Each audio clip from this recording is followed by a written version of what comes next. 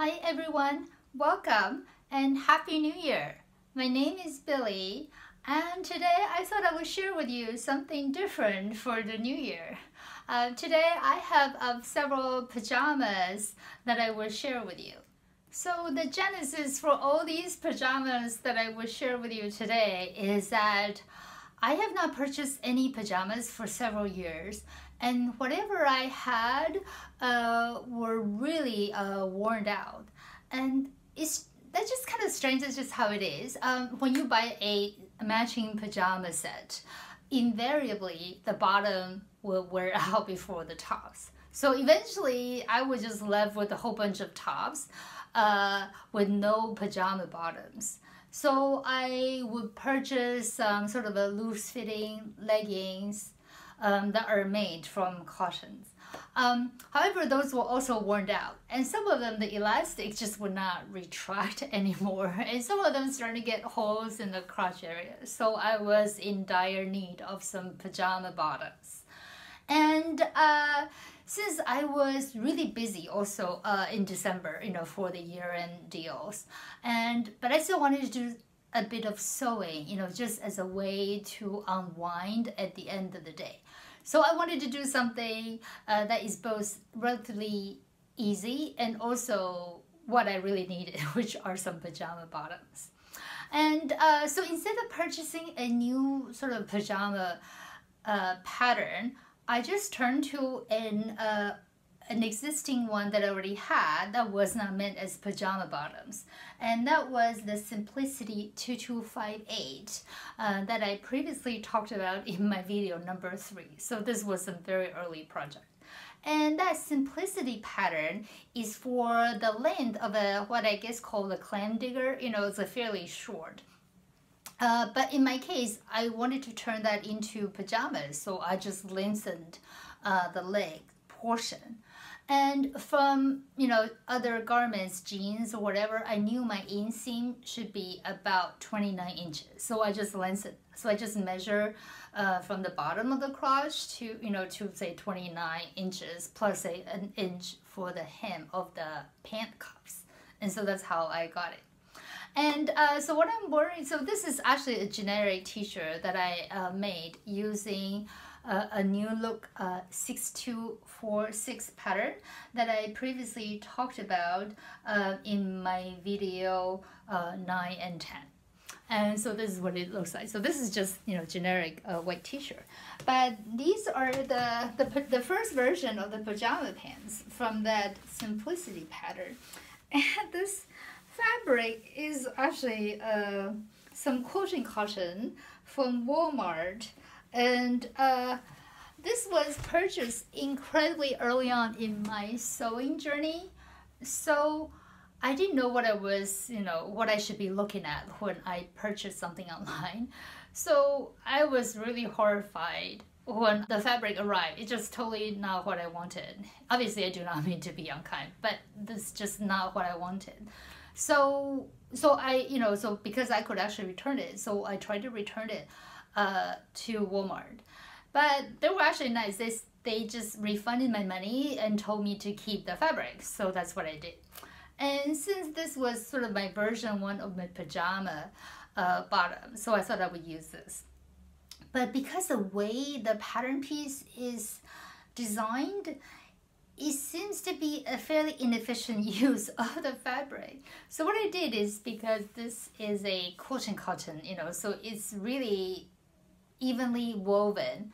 So I actually cut the pants across the grain. And as a result, you can see here the anchors are, facing sideways instead of north and south. But I didn't care since it was just pajama bottoms. But overall, I am really happy how it worked out, and they are the pajama pants are perfectly comfortable. So I was very happy how it worked out. So here is a quick video of this anchor print pajama bottom, and as you can see, because this pattern is for woven fabrics, so it naturally is a bit more loose fitting, but overall I'm really happy how it worked out. So So overall, it's perfect as pajama bottoms. So the fit is not so important. So that makes it a very easy project. After the success of the anchor print pajama bottoms, I thought that I would make the same pajama bottom using cotton jersey fabric that I already had in my stash. And so that was what I did. And so this is the result of that. And so overall, I'm not sure what else to say other than it's pajama bottoms, so the fit is not particularly important. However, one thing is actually quite helpful is that when I decide how the elastic at the waistband, how long it should be, basically I just use my waist measurement plus 1 inch. And the way I attach the elastics is a channel. But then the way I connected two ends of the elastics is that the two ends will meet this way, so there's no overlap. And what I did is just use a wide zigzag stitch on my machine. And this way, the connection is perfectly secure, and there is no bulk because there is no overlap of the elastic. They are just sort of butted flush against each other, and so that works great. And so what happened was that pajama bottoms is quite fabric hungry, because in this case I did follow the grain, because for jersey I learned before that the stretch must go this way. And so that pajama bottom took well over 1 yard. I want to say maybe 1.3, 1.4 yards of the 2 yard of this fabric that I had. But I was able to cut out a matching short sleeve pajama top for the pajama bottom using the same New Look 6246 pattern that I used previously in my videos number 9 and number 10. So here is a look of that pajama set that I made from 2 yards of about 58-inch wide cotton jersey from Joanne. And so here is a quick look of this print. The short sleeve sort of jersey pajama top that I made for this set is also from that New Look 6246 pattern. But in this case, I raised the neckline by 1.5 inches. And so basically it's quite simple to raise it. You just follow the shoulder seam, go up by 1.5 inches, and then just follow the same neckline up by 1.5 inches for both the bodice front and the bodice back. So it's really simple. And about the length of the neckband, I just sort of Googled around and I did a bit of digging on the internet. And it appears that generally the general rule is that you will measure the final neckline of your, say, t-shirt or a jersey top. And the neckband, the finished size of the neckband, should be about 80% of the neckline of the bodice. And so that was what I did in this case. And so as you can see, it lays down pretty flat. So I am very happy how it works out. But obviously, if your fabric is less stretchy, in this case, this is 100% cotton from Joanne's proprietary line, I think, of Pop. And it has, sufficient mechanical stretch, so there is no elastic whatsoever. And I really love it. And about the sleeve, because this is what the maximum I could cut out from the remaining fabric after making the pajama bottoms. So in this case, I also made a little cuff to extend the sleeve length. And in this case, the cuff length of this little cuff is 90% of the circumference of the sleeve here, because I did not want it to be too cinched in, because it's still meant as a pajama top, so I want it to be fairly loose fitting, and so it would be comfortable. And so this is what it looks like. So as you can see, just a little bit in, but not too much. So this is 90% and this is 80%. So it works out great. So I'm really happy about how this pajama set works out. To finish the hem of the pajama top or the lace of the pajama bottoms, I use the twin needle method for that. And this is the first time I use the twin needle, and it actually is not as intimidating as, you know, somehow I was under the impression of. And so here are two pictures showing you the top and bottom of the finish, and I'm very happy. And this is before I pressed it at all. And so as you can see, the result looks almost as good as a cover stitch machine. So I'm really happy about how it works out. After hemming all these pajama tops and pajama bottoms, I thought that I would share with you some of the twin needle tips that I have learned along the way. Number one is that to eliminate any type of tunneling, i.e., you know, when there is a raised ridge in the space between the two lines of the stitching, you want to reduce the upper thread tension. So for example, I did the twin needle finish on my old brother's sewing machine. And the normal setting for the upper thread tension is between 4 and 5. However, in this case, I reduced it all the way down to 1. And so that allowed it to allow the final hem to sit very flat. And so that's number one. And number two is sometimes you see the finish on jersey garment to be somewhat wavy. And I think that is because the two layers were not fit by the machine at the same time. So eliminate that. I also used a walking foot that I already had with my old brother's sewing machine. And so that was what I did. And in that way, it ensured the two layers of the fabric were fed at the same rate, and that eliminated any kind of risk for the wavy or kind of lettuce effect. So that's number two. Number three is I noticed originally that because I sew mainly with cotton threads, well, pretty much 100% of the time anyway, and so even because the two threads from the twin needle are threaded exactly the same channel, so then I would get tangled. They would get tangled up right before the threads go into the eyes of the needle. And so what I did was I did a bit of a Rube Goldberg. So I'm not sure how safe this method is. So please do use it at your own risk. So what I did was, you know, as you can see from the picture of the sewing machine, that is the last loop of the thread will go to before the thread goes into the eye of the needle. So what I did was I just stick a bent needle threader in the middle and kind of fold it over a bit, and so that piece of metal wire separates out the thread for the left needle and the threads for the right needle, and so that eliminated the tangling of the two threads, and that works out great. So that is one way to eliminate that tangling. Another option is simply to use threads that are naturally more slippery and therefore would naturally reduce the risk of tangling. And it so happened that I had some silk threads at home.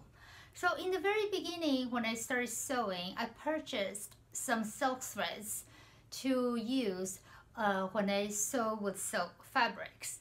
However, the problem with using silk threads is that the silk threads are much finer than cotton threads, and as a result they really sank into the fabric, and that made it very difficult for me to unpick the stitching, especially in the beginning when I started sewing. Unpicking is really just a way of life, and even now I still unpick fairly often. And so I just end up not using the silk threads at all. I just use cotton threads when I sew with silk. It worked out perfectly fine. But as a result, I had some silk threads lying around. And so I tried threading the twin needle using the silk threads. And actually, it worked out great. because silk threads are made from the saliva of the silkworms, so it's some sort of protein already. So as a result, it's fairly slippery. So even when I threaded both threads through that same channel on the sewing machine, they did not get tangled up at all, and it works out beautifully. So that is also another method of avoiding the two threads getting tangled up, or you are using the twin needle. So here is a quick video of this sort of daisy print pajama set, and I'm just really happy I worked out. It's perfectly comfortable, perfectly soft, so I am really happy how it works out.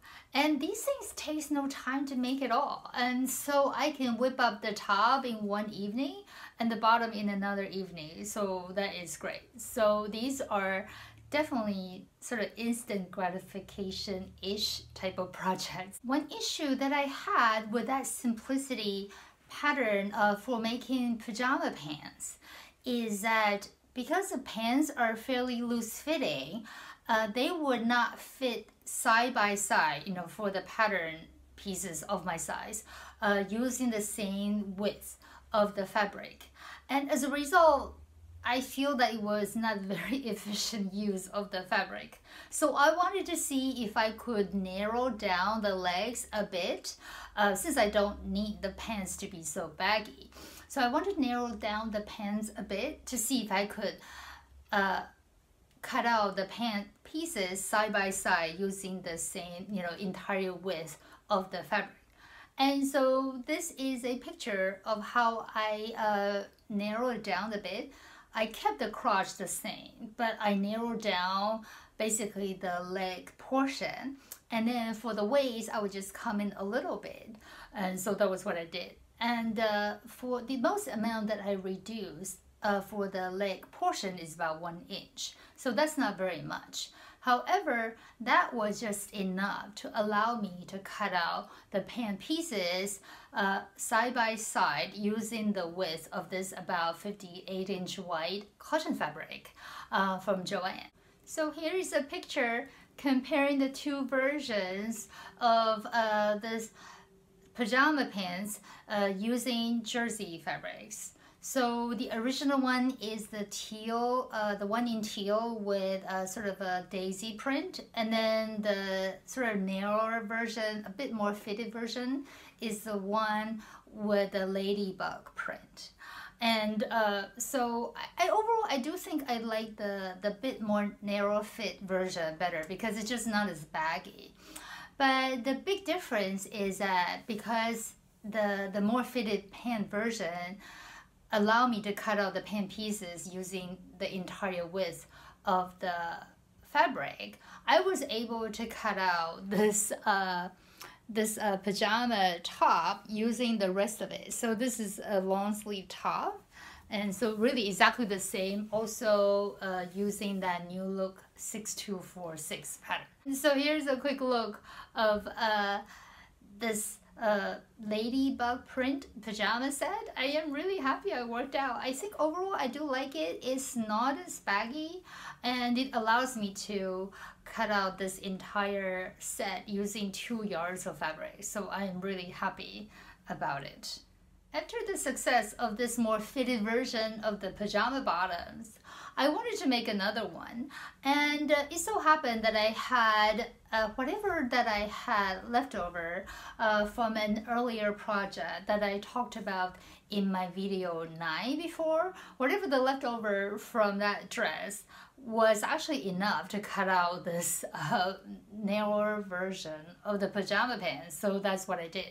And so here is a picture of this other one, and so I am really happy how it worked out. So it takes no time at all and truly is almost an instant gratification type of project. After the success of the 2 sort of more fitted versions of the pajama bottoms made in jersey, I thought that I could, you know, try making it with a flannel fabric that I had in my stash.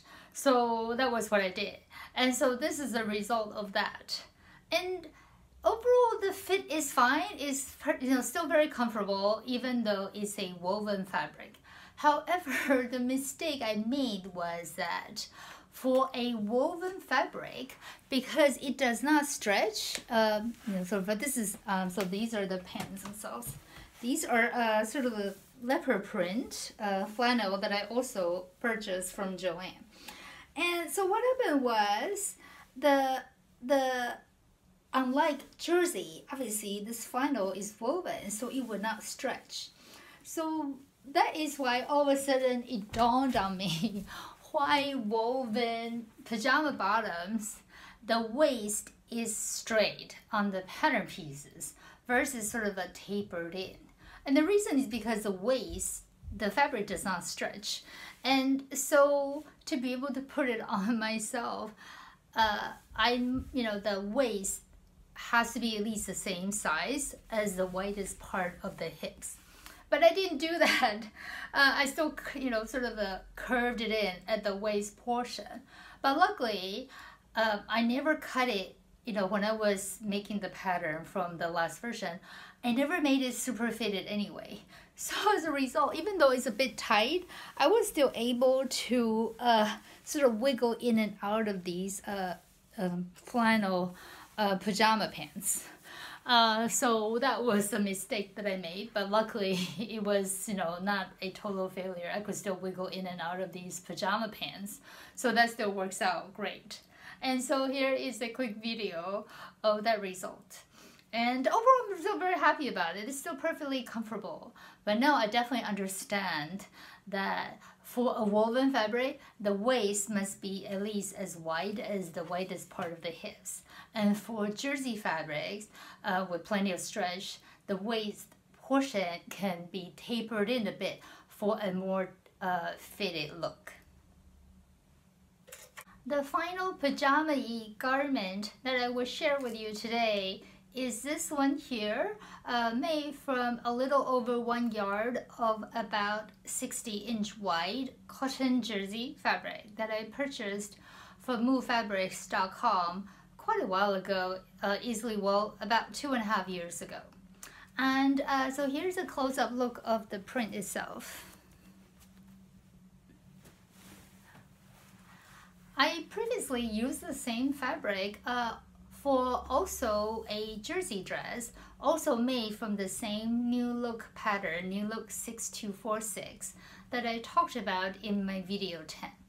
I think this dress is probably my favorite of all these pajamas that I have made recently.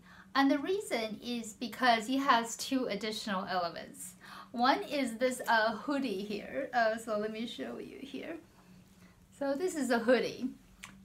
So the elements that I really love is the hoodie, this one here, and also the bishop sleeves.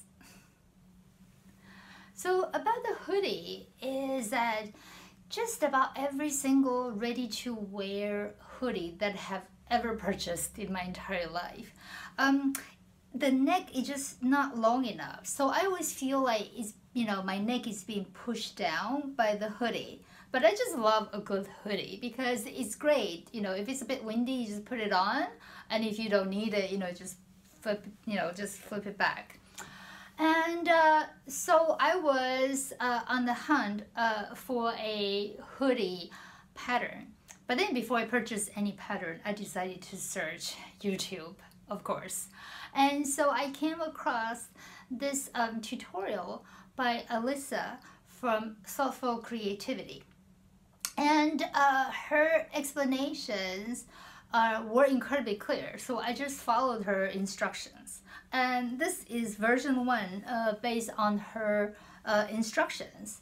And they worked out great. I am so happy how this works out. Even though it's a bit, long, I think, for my preference, because normally I wear it, sort of push it back and not all the way in. So I think for version 2, I reduce this part here, but still keep this part the same. But anyway, so her tutorials are really wonderful. So I will link her tutorial in the description box below in case you're also interested. And it's interesting why I kind of figured out why commercial hoodies were just too short for me, because when comparing my own measurements to Elisa's measurements, you know, from the neck to the head, my measurement is an inch taller than her measurement. And I don't think I have a particularly large head at all. So that would have to mean my neck is a bit taller than most people's. And that's why I think commercially available hoodies were just too short for me.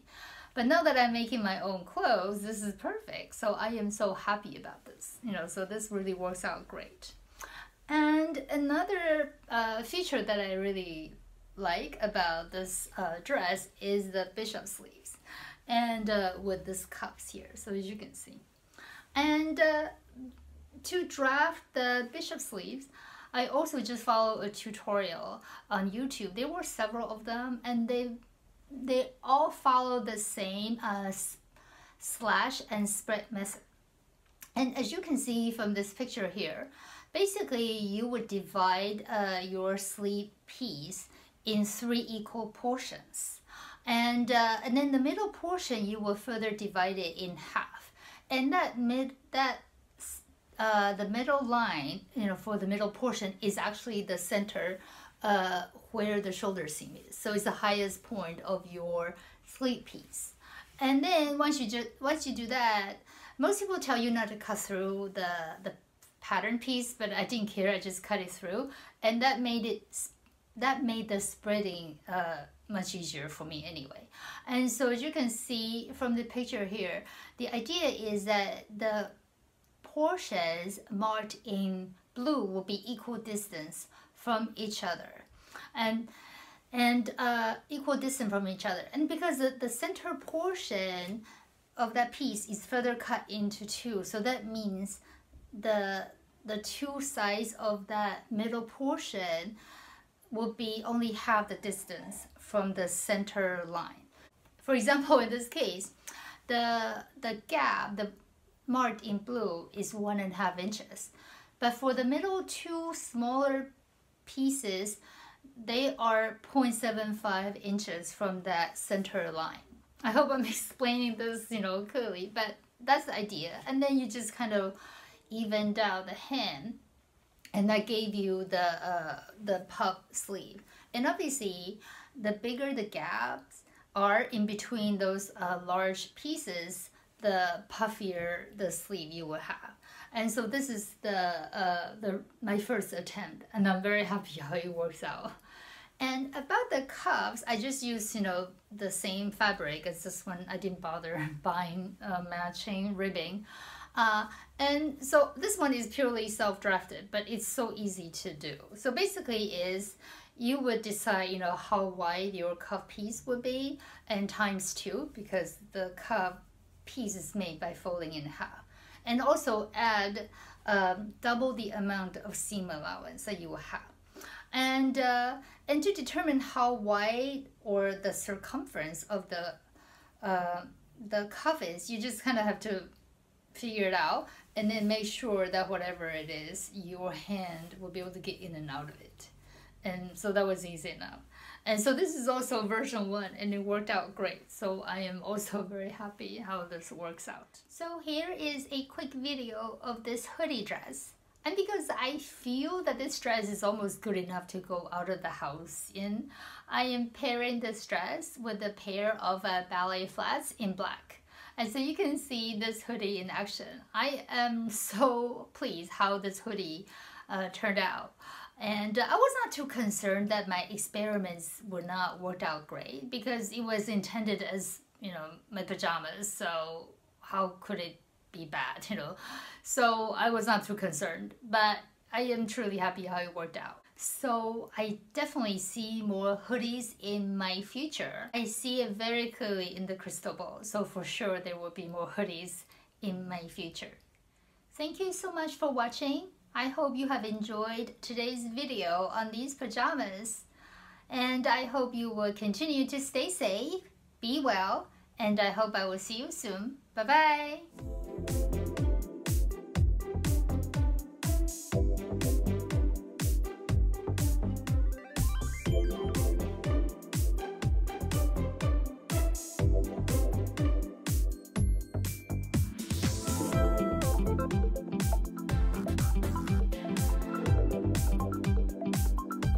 Bye.